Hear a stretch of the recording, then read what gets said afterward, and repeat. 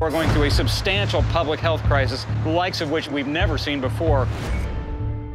Nobody better qualified in this town and more respected than Bruce Mehlman. Can you put this in perspective for crises that other presidents have faced? Well, presidents are defined by crises. The 2020 election will be a referendum on how the administration handles this crisis. We acted quickly, we acted early. We're doing a great job. This may reset how people feel about things.